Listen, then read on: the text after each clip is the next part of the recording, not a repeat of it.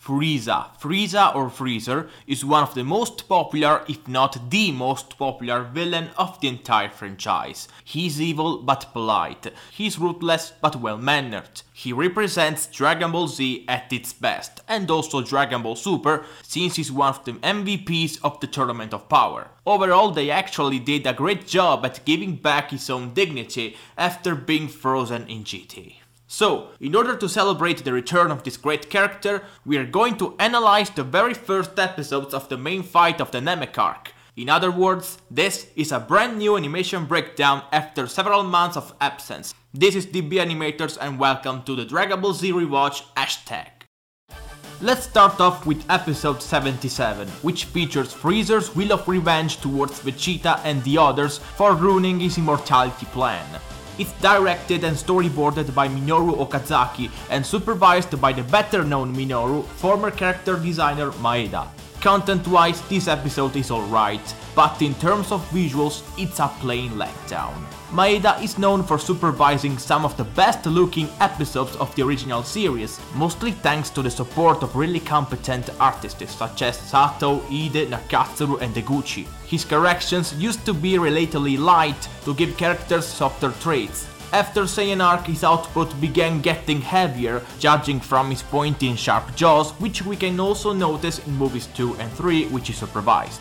And after Eguchi's departure from Studio Junio, which happened after episode 64, 3 animators were promoted: Chikako Uesugi, Kuriko Iwagami and Noriko Ichibashi, whose styles are still unclear as of today because they are heavily corrected by Maeda himself. At first, this didn't seem to be a problem since episode 70 was still pretty solid and with a good direction from Ueda whilst not looking outstanding. On the other hand, this one shows why his episodes lost that harmony they had once. Masaki Sato animates Freezer's Rage, which displays some solid artwork and also a decent impact frame before the power-up scene, but I don't think Freezer's Rage is expressed that well, because Sato's character acting is a bit lame, and his expressions are a bit stuck at this point. If a character is pissed off, I expect him to be pissed off, not just angry.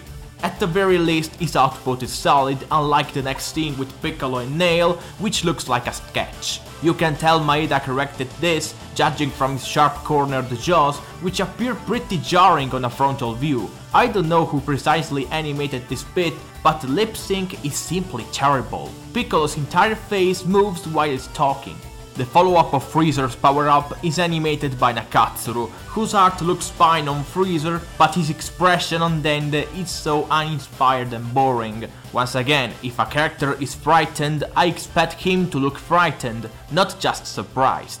Then Takeo Ide steps in to handle Piccolo's assimilation with Nail and also the first minutes of the second half. As we know, Ide's art style is based on square and sharp jaws, which make characters look more masculine. Usually I find his approach quite interesting, and I learned to respect it even more during his experience on Super. However, here it looks undeniably rushed, and Maeda's corrections feel all over the place, despite not being that frequent. Meme aside, Piccolo's motivational scene is poorly executed, with another terrible lip sync, and overall it's not even that well directed. In fact, let's analyze the episode direction for a moment. It comes from Minoru Okazaki, who was the general director of the original Dr. Slump series and also a regular in the original Dragon Ball, where he directed and storyboarded important episodes such as the very first one and even Piccolo Daimaho's death. His output in the original was kinda good to say the least, whereas his work in DBZ has been really hit and miss, either drab and boring or just plain bad. His storyboarding has also been pretty tame and forgettable, and here is no exception. While his least bad output was in 69, during the fight between Goku and Ginyu, I cannot say the same with this, which is his very last work in the series. And sadly, it's in line with his past DBZ experience, as it doesn't bring anything worth of value to a likewise disappointing episode. A good direction needs to kick up some tension, and despite having a terrific villain, there is barely no tension here. Animation-wise, it's pretty underwhelming as well. During Ide's scene, Freezer fires some ki blast at Vegeta, who simply uses Zanzo Ken to dodge them. It's okay to have energy attacks and teleporting, but if they aren't included in a precise fighting concept, it turns out to be a pretty sloppy and boring idea. Luckily, Sato's following scene deals with some more movements, and even though it's not that great, it still displays some nice impact frames. The next scene though is really weird, as it features a power struggle between Vegeta and Freezer, which looks like Nakatsuru's work, but at the same time it doesn't. It looks indeed rushed and was probably corrected at some points, but Nakatsuru's 3/4 stances are hard to miss. Although it makes us wonder what happened in reality. Why does it appear so tame? I don't know the exact answer, but this situation might be related to the production of movie 4, since both Nakatsuru and Sato would work as assistant supervisors, and considering their corrections were pretty much everywhere in that movie, it might make some more sense. As a whole, for Maeda's usual standards, this episode is pretty underwhelming, and I do believe this represented the time Studio Junio jumped the shark. 78 deals with Freezer's first transformation and also with an unneeded flashback sequence starring King Vegeta. It's supervised by Mitsuo Shindo and directed by one of the solidest directors of the original series, Yoshihiro Ueda. For those who follow me on Twitter, you might know I'm not a fan of Shindo as a supervisor, as his angular corrections appear a bit extreme and tend to ruin the key animator's work. And here is no exception once again. Thankfully, this episode is at least well directed, and Ueda definitely knows how to build up a great atmosphere. Even though the presence of flashbacks throughout the first half is distracting at times, his stylistic picks are masterful. You totally need a solid glue when the episode isn't that well animated or uses clips from pre-16 material, in our case the destruction of Planet Vegeta from the TV special, otherwise it would have been like 73, which felt disjointed and random as a whole. Throughout the entire episode we can find Ueda's leitmotif, that is the use of colors. From the use of pink during scenes involving Freezer to blue when the Saiyans and Kid Vegeta get screen time. I also quite like the fact he used a different saturation during the recycled scene from the TV special, because he tried not to make it stay out of the actual context. It's not a bad idea. Either way, the most impressive use of colors happens during second form Freezer's Death Storm, in which every single color fades in favor of black and white. This aspect is absolutely brilliant, as it gives more weight to Freezer's new intimidating appearance. From start to finish, Ueda's output is easily the best thing about this episode. On the other hand, animation-wise, this is simply what you would expect from a Shindo entry. King Vegeta fighting Freezer soldiers is animated by Noriko Shibata, who is known for giving some wicked expressions on her characters, but never stood out as an animator for a very good reason. This cut is pretty slow, and even though it shows a rotation, it doesn't work due to a very poor pacing. As per King Vegeta's death is clearly animated by Tadayoshi Yamamura, who as we know can provide some nice artwork and competent martial arts. And with this sort of premise is the perfect choice for handling Freezer's transformation in the second half. Sadly, some reaction shots are downplayed by Shindo's corrections, but the rest is pretty solid. Usually when a new transformation is introduced, it needs to look unmodeled during the first appearance, so here makes sense. The filler with Bulma is animated by Teruhisa Ryu, whose art looks more extreme than Shibata's and relies on angles much like Shindo, and I don't know if I'm ever going to mention Bulma's fillers again because they are all dog shit and I wish they had never happened. Lastly, Shibata handles the ending scene with Freezer piercing through Krillin. Once again is enhanced by Ueda's output, but at the same time it's ruined by Shindo's corrections. So yeah, it's a solid episode.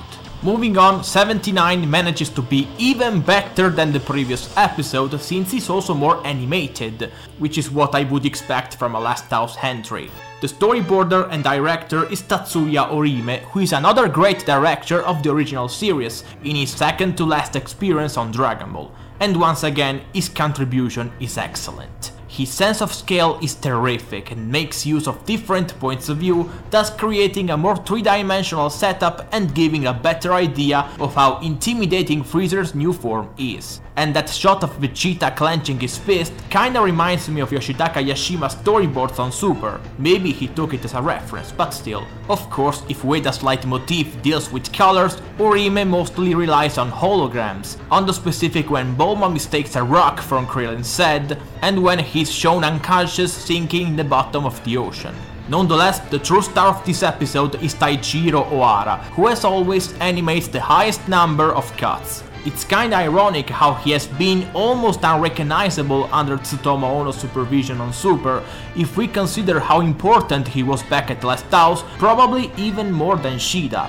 Ohara handles Krillin's torture procedure and the last segment of the entire second half, including Gohan's desperate effort on Freezer, which makes use of smears and is well paced, despite being a conservative cut. Of course, his Freezer looks great, with some gentler and more feminine traits which are pretty much fitting on him, while his other characters look good enough, albeit with oversized ears. The scenes he didn't animate are touched on by Naotoshi Shida and Masayuki Uchiyama, and as a whole, the former's output seems limited, probably due to renowned time issues. Speaking of Shida, he animates part of Gohan's rampage, which is corrected by Uchiyama and consists of a dramatic close-up followed by a flurry of punches and kicks. It's definitely not his absolute best output in Dragon Ball, even though the way Gohan throws his Mazendan looks really stylish. Not only he at least uses 5 keyframes to open his hand, but his arm withstands a dramatic twist to make the small bit uneasily complex.